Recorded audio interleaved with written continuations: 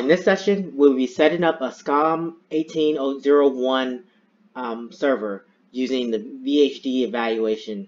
So with this is actually a pre-configured VHD that you need to just create a new virtual machine of generation 1 in Hyper-V, and then mount the VHD that you download into the VM, and then start the VM up. So right now we're looking at the VM that I've created is now booting up using that VHD, and after it fully boots, there will be a few questions that it'll ask, and then from then on it'll go and configure everything else for the VM automatically for us.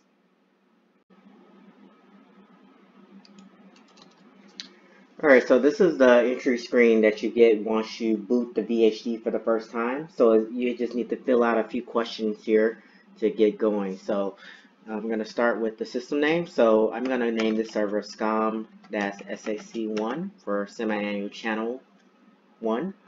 And then I need to specify the domain name that I want to join. So I'm going to join the Lewis Tech Views domain.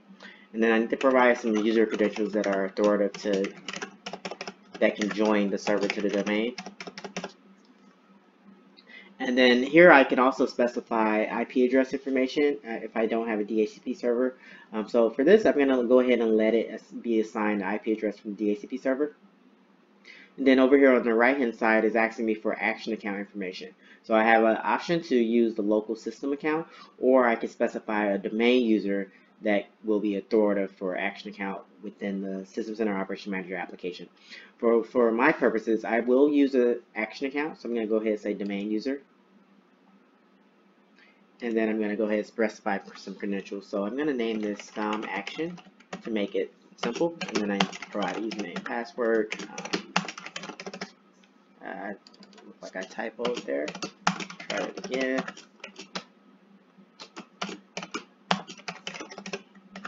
Okay.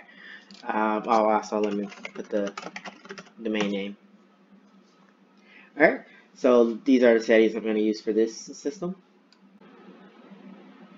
Alright, so we're going to click OK. Actually, I think this is SCOM action prod. Actually, it's the account that I created. So yeah, let me just correct that there.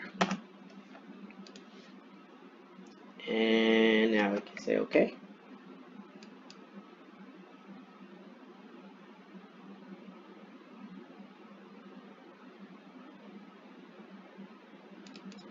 It's not liking that for some reason, so let me try typing that again. SCOM action dash prod. Huh. Why does it think it's empty? Almost seemed like a bug in the install here. It seemed like if you click on there and then click off and then click back, it's in some type of weird error state where it thinks it's empty when it really is not. There we go. Now it doesn't think it's empty again, so let's try it again.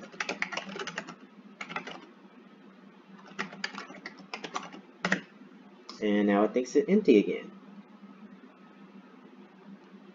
Okay, it's weird. So maybe I don't need to type the domain name. Maybe it will do that for me automatically. So let's try that. Let's try that without the domain name and see if that takes. And let's go say OK.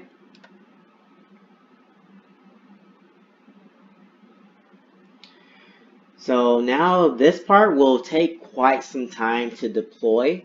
So what will happen in the background, and this command prompt is going to actually go through and start automating the installation as in installing all of the SCOM pieces, configuring the accounts, joining the domain, and doing all those pieces. So I'll go ahead and let that run, and depending on your environment, this can take anywhere from several minutes to several hours. So it kind of have to be patient and let it run through all the steps, and then once it completes, I'll come back and then we can continue.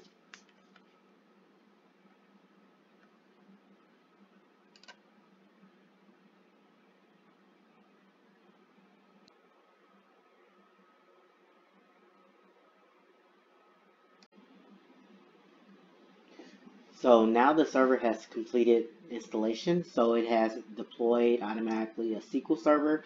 It has joined the system to the domain, and it has also installed the SCOM Operation Manager components as well. So to click on the Start menu now and go to System Center, Microsoft System Center, we can see that various different Operation Console, Web Console components have all been deployed on the server. So let's go ahead and jump into the Operation Console.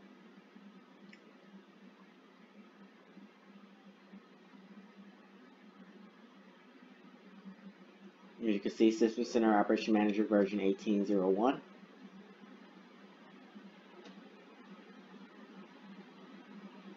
And there we go. It is now up, connected, and ready to do monitoring.